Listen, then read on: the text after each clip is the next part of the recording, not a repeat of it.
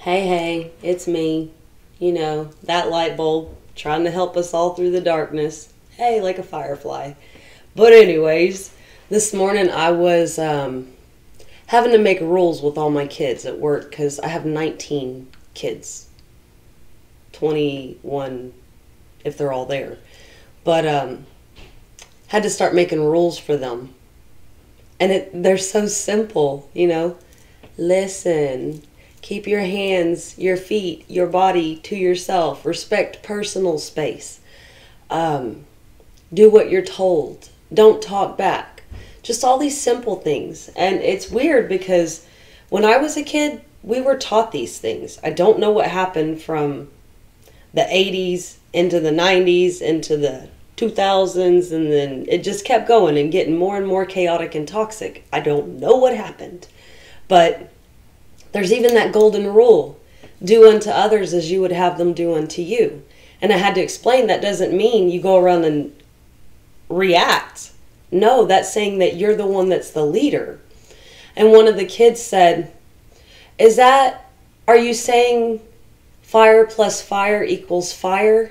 And I had to get him to explain what he was trying to say to me. And in the end, I'm like, yes, because we're talking about taking responsibility for your actions. You know, if you do something and you have to go take a time out or just be removed from the situation, if you I didn't do that, they're lying. I mean, these kids constantly call each other liars. And I could sit there and watch it with my own two eyes and be like, my job, I get paid to watch you. I'm watching it happen, and you're saying that they're lying, but I watched you. They're not held accountable. And when they are held accountable, and all they're asked to do is apologize. Some of them refuse to do it. They would rather take a time out, and then they still have to get up and go apologize. But kids have become so stubborn and hard-headed. But I see it in their parents as well. Like, can't tell me what to do. I'm going to do what I want to do. But as much as that's disrespectful, this is the audacious attitude that adults have. Thinking they know everything, teaching their kids things that aren't necessarily serving them as a benefit to life. Like, one of my kids is a lot smaller than the other kids. You know, he probably comes up to, no, I'll give it, he comes here, and the other ones are more here and some are here. But the smaller one, his dad is smaller, and he's taught him, all the kids are going to pick on you because you're small. Stand up for yourself. Don't take nothing from them. Well, I had to point out to this kid the other day because this girl shows up, has bruises showing on her back because he's steadily just kicking her and kneeing her in the back, trying to make her go down the slide. And these kids all have problems with each other. It's certain kids, and their parents blame that kid, and those parents blame that kid. But I sit there and watch them all day, and they're all working together to be jerks. Like, they take turns picking on each other. Well, he did this, she did that. So that's where the rules had to come in. And when it boils down to it, I had to tell the kid that his dad keeps telling him, you're small, they're going to pick on you. I had to remind him, you can walk away. And he said, what? Because I said, why did you do that? They made me mad. That doesn't mean it's okay to put your hands on somebody.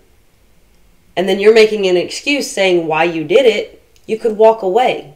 Find an adult. Ask for help. What? I said, no one's ever told you that? No.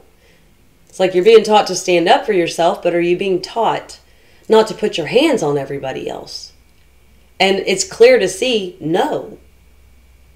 Like I said, I don't know where the life lessons are at. But a 6-year-old taught me today, you add fire to fire, you're going to get fire. So for all these parents that you're teaching your children through your insecurities, you are adding fire to fire. You are creating chaos. You are making your children so insecure because not only do they carry your insecurities, they have their own insecurities.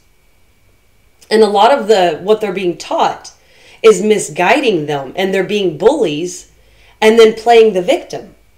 And it just really, it is perplexing how lost this new generation is. And us as caregivers sit here and go, Scary part is they're going to be government officials at some point. They're going to be the police officers. They're going to be the medical providers.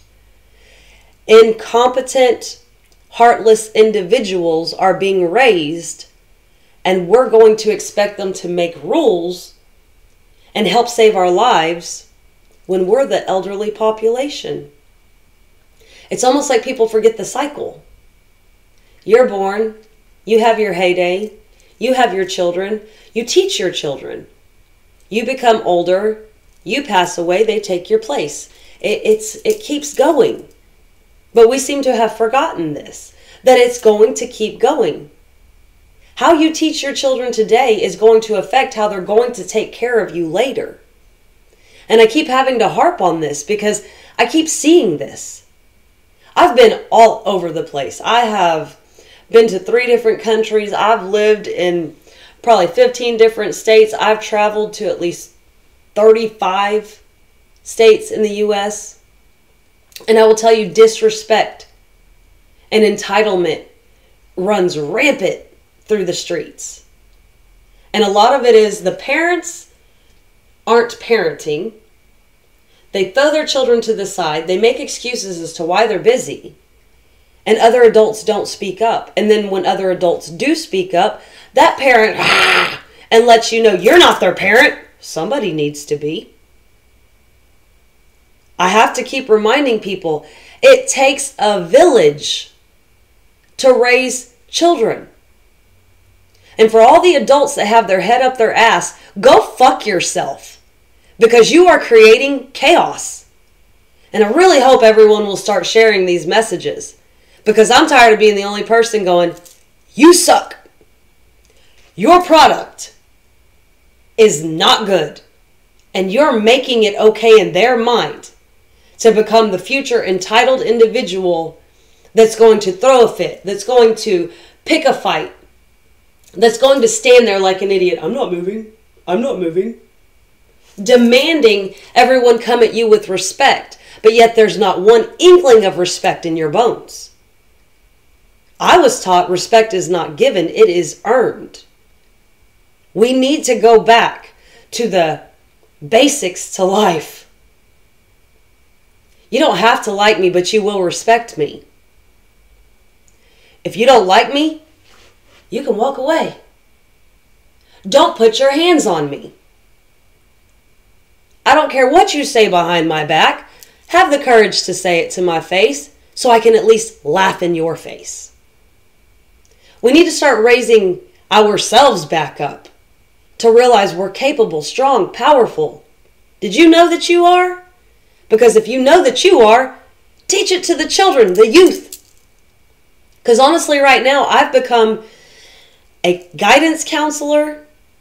I have had to become a parent to a lot of children. I have had to practice patience beyond patience. And I'll tell you, when you get an attitude with somebody, you better expect you're going to get it right back. If you're disrespectful, it's flowing right back to you. As you're passing it out, it's coming from behind. So you can deal with yourself. And all of that is to go, hey, what? You do it too. Cut it out. Right? Plain and simple. Because if you want to see a change, you stop it. That's like sitting there knowing, okay, I want to have this house, right? I want to have a meadow. I want to have a stream. And then you don't notice where you're building it. Say you build it on a floodplain and you weren't prepared for that. And then you lose everything and say, I didn't know. It's the same with the way that we rear our children. What you put in, the research you discover, the knowledge you pass on, these are the ways they're going to interact in life. Don't give them a faulty foundation that's going to make them sink, or everyone's going to hate them and they become suicidal. Because it's on you to build them up.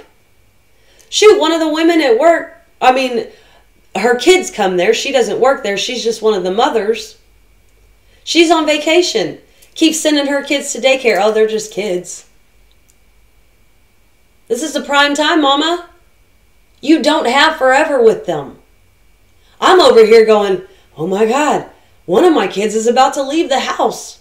Spread his wings, fly. That's hard to accept. It happened so fast. And luckily I gave him the time to nurture him, feed him fruitful information, life skills. Taught him to respect others, to respect himself, to stand up when you see somebody bullying somebody else. Tried to teach him virtuous values that would not only enhance his life and his future, but everyone that meets him. Because yes, as much as this is our show, we still have players on the stage. We still have to interact in a way that is acceptable towards one another. If not, you might as well give your baby a knife and tell them to go take out their anger on their stuffed animals or their brother or their sister. Because this is where they're going in life. I see so many kids angry right now. And I had to talk to them today about sensory overload. And the only question, I asked them a couple questions. How many of you get upset? Out of my 19, about 10 raised their hands. And I said, okay, do your ears normally start buzzing? Do you get where you want to just cover your ears? You notice your body starts getting hot. You start wanting to hit something. Lash out. Every one of them. And I had to explain to them that is called sensory overload. You're in a situation, you've been hurt, you're angry, you're losing control of your emotions. When you feel that way, remove yourself from the situation. Talk to me. Talk to someone else. I can help try to calm you down. And a lot of them, they only need about 10 minutes to redirect their focus. And an apology does wonders. But like I had to explain to one of them today, I'm sorry eventually holds no value.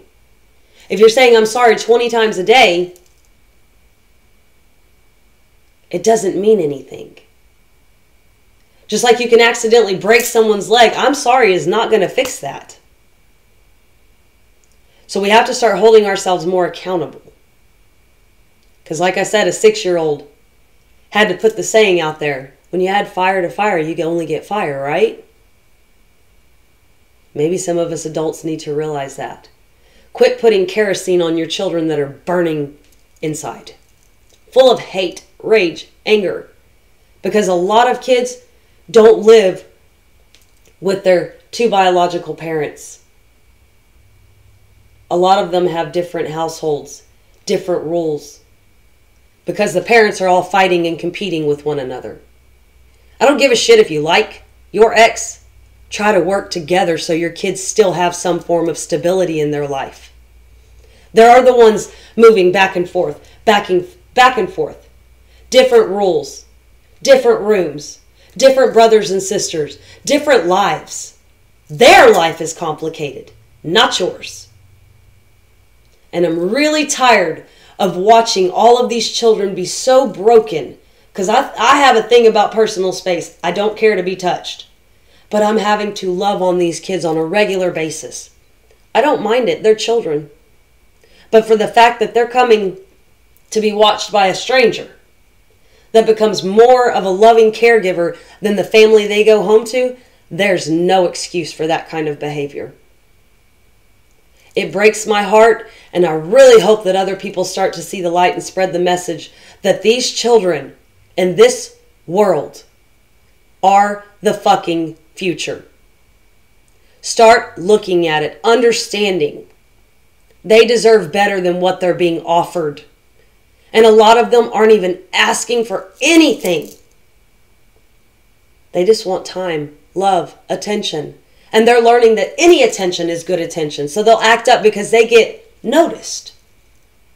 Because the sad thing is, you'll remember the kid's name that acts up a lot sooner than you will the quiet kid in the corner.